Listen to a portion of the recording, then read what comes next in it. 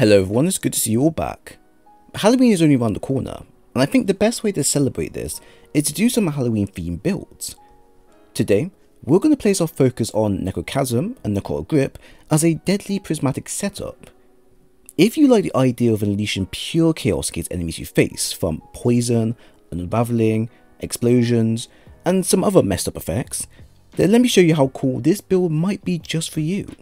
Before we start, what Halloween themed build would you like me to do next? Be sure to comment in the comment section. Starting with the general aim and exotic of the build, our aim is to showcase the power of Necrotic Grip and Necrochasm for this build, while also leaning heavily into the melee side of the build. For this, we will be using Necrotic Grip and Necrochasm. Starting with the exotic armor, Necrotic Grip, with its exotic effect, Grasp of the Devourer, it states, damaging a target with melee poisons them, dealing increased damage over time. Defeating a poison target special the condition. Necrotic Grips are one of the many powerful exotics that can escalate damage on the given field, and also wipe out a wide number of enemies without the user's input. Combining this with another weapon of Sorrow is where the exotic excels the most in, hence why I'm using Necrochasm. While this exotic effect is activated solely by melee kills, it can also work with Weapon of Sorrows and trigger through their main effects as well. This is ideal for what we are running, as Necrochasm exotic effect can trigger an arc explosion that affects others caught by it.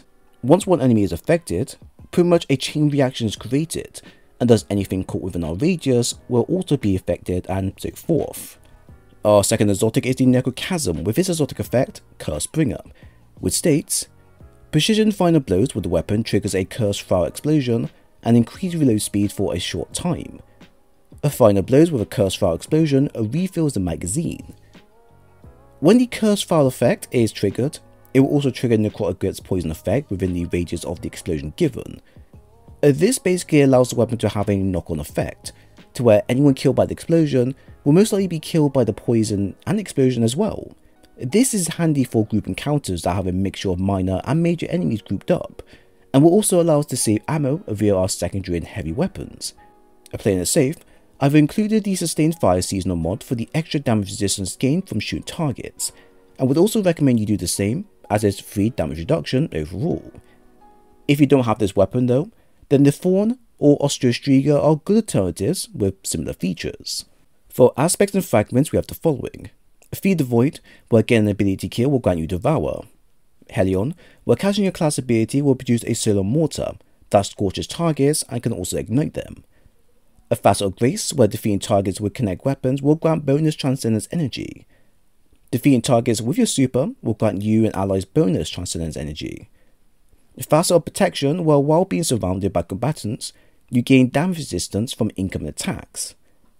A Facet of Hope, where while having an element of buff, your class ability regenerates quickly. A Facet of Balance, where rapidly defeating targets with light abilities grant you melee energy. Rapidly defeating targets with dark abilities grants you grenade energy. And Facet of Dawn, where landing a melee hit will grant you Radiant. Powered melee final blows grant you and allies the same bonus. With the build's strong melee-centric theme recording as much chaos as possible, I believe the given fragments suit the build quite well for the overall case. As a requirement, having arcane needles for melee, Facet of Grace, Balance, and Dawn are what I would call the must-haves for the build. Arcane will of course grant you Unraveling and also grant you 3 charges of your melee, which is perfect for getting Radiant constantly and also triggering Necrotic Grip's effect. You then have Balance, which is a neutral fragment, perfect for any build that is ability focused. And then lastly, Grace will be quickly enhancing how much Transcendence energy we get from start of a fight to the end. This one is key for activating and spamming our abilities non-stop once our Transcendence state is ready to be used. Everything else is standard to the kit, and doesn't really require much change for the user. But say if you wish to add in the Facet of Solitude instead of Protection for example, then I can see room for you to go ahead and do so. For the mods and stats we have both Resilience and Discipline marked with the highest priorities for the build.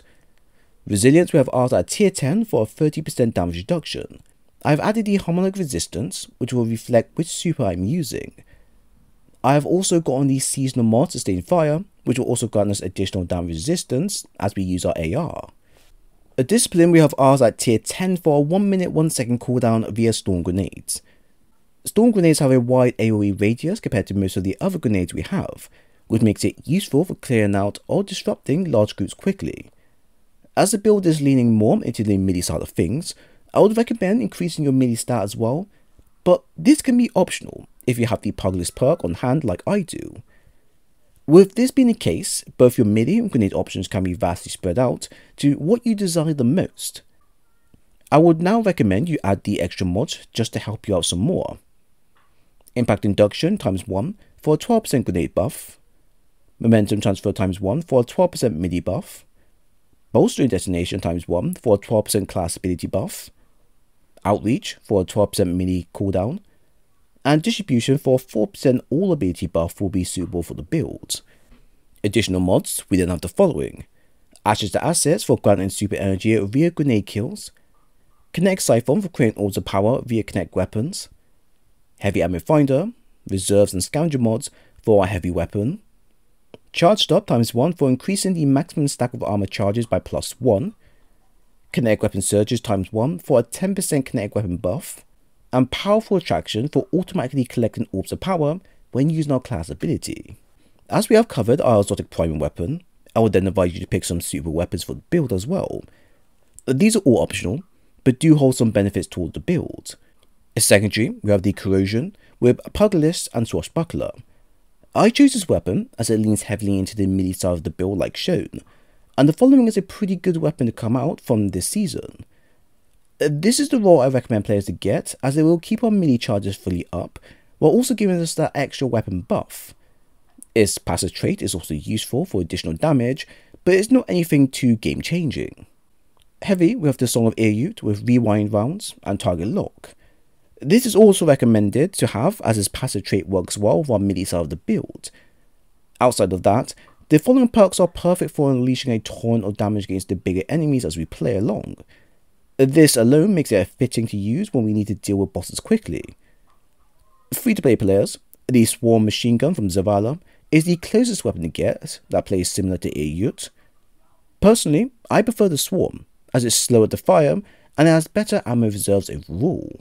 The combination of Necrotic Grip and Necrochasm isn't a familiar combo that many people are used to, since the acquisition of the weapon requires a raid completion, and Necrotic with Thorn or Osseo seems to be the most common usage of the weapon overall. Now if you do have the weapon, now's the perfect time to use it this season, since we have seasonal mods that improve AR's usability, and Necro has also received a exotic buff quite a while back. The Curse Bring effect can also trigger Necrotic Grip's poison effect upon landing now, and the precision finder blow with this, and having the two in hand, allows ad clearing to be sped up with the additional damage applied. I don't believe this was possible before, but now this is the case, it can really impact how fast you can take on a leader of enemies on your own. But that's not all, as our melee we are using is Arcane Needles, which can trigger unraveling rounds onto targets upon landing on them. This can then trigger Facet of Dawn for the extra damage buff along the way, which will also activate Feed the Void for the health recovery and grenade regen. Lastly, when things do get dicey, our heavy machine gun has the Curse Fire passive trait, where defeating enemies with a melee will allow weapons to explode targets for a few seconds. As provided, everything is being linked back to each other one way or another, and this has the cascading effect of improving our damage, survivability, and overall effectiveness within what we are aiming for. Outside of the fragments and mods selected, this run-of-the-mill build can be replicated as long as you have a weapon of sorrow on hand. This means players who have fun, or only have the Critical End weapons, you can easily use this build to your liking for the season, the next season, and pretty much so forth. So, go forth and have some Hive fun. So there we have it. I hope you all enjoyed the build breakdown. If you have any thoughts on the content shared, then please leave a comment below. Or if you enjoy the content and want more of these videos, then leave a like and a sub while you're here. A dim link for the build is located below in the pin section, and I do advise you to check out my playlist for more. It was great sharing today's video with you all, and I hope to see you again soon.